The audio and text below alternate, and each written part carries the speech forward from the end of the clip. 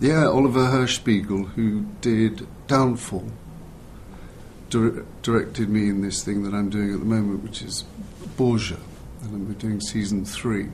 He did the first season, and I really liked him. And he rang up and said, "Look, I've got this part, would you come and do it? It's a day's work." I said, "Yeah, sure." And did you get to see Naomi Watts in costume? Did you? No, my scene wasn't with her, and she wasn't there on the day. It's, I can only go by the script that I've read, and I assume that the people who were involved in putting the project together have looked at the history and the facts and have come up with what they believe to be the truth.